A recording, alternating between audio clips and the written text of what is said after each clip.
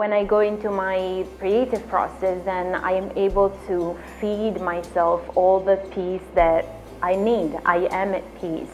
And it's like being in your happy place, People have different ways of achieving this feeling, but for me, that's where I, find my own peace.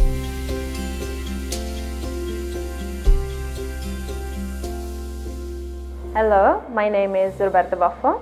I've been in Hong Kong for 6 years, where I work full-time as an artist and an art educator. I like to think of myself as an abstract, representational abstract and intuitive artist.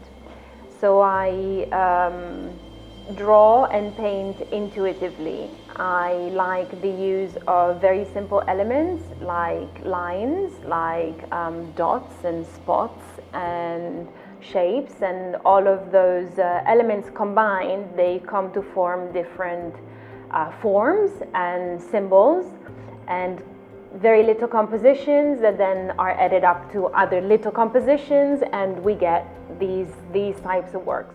It's very subtle work, so it's very tiny, but yet some pieces are so, quite, for me, this is quite a big, large, big size piece. It isn't always what it looks like. Depending on how close or how far you're standing from the work, you'll have a different perception of the work itself and the art itself.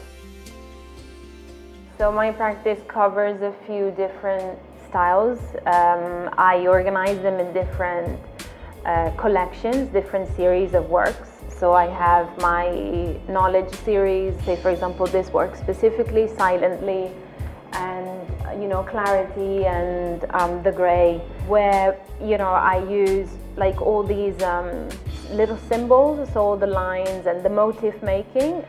And then I have my Reflection series. This particular piece is from the Age of Time collection. So my ring pieces, one line, build up to, resemble the crop section, of a tree. The more rings, the more we go back, say, for example, 600 years in time. Where would that tree have been living?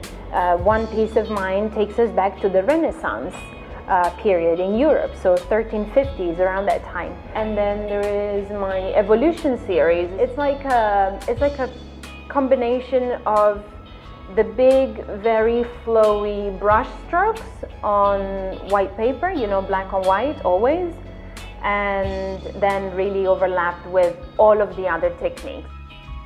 I do ink on paper and acrylic on canvas only. I just love ink and the way that it flows, and I think I familiarized with that medium when I was in Beijing at the time.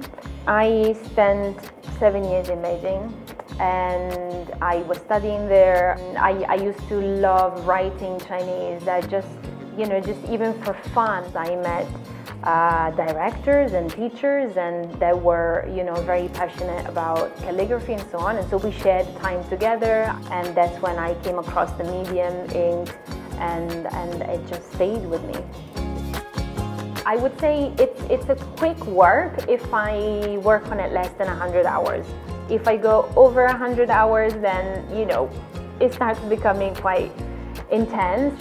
My most challenging work was 300 hours of work, yeah. Actually, the only active color that I use is black. But when you use that color in the way that I use it, then your perception of the color becomes gray. And I love the fact that black turns into gray when it's really worked on really tiny scales. And it's also a color that conveys peace and calm to me. When you look at my work, I want you to feel at peace. COVID took away a lot from us, but art in a way can give you so much back. It can be very healing, especially at times of tragedy and hardship. Big dreams now would be to really have my work in important institutions, museums, top-tier galleries, and just have, just for the world to know what I do, that, Roberta's here and that I was here. That's the dream. And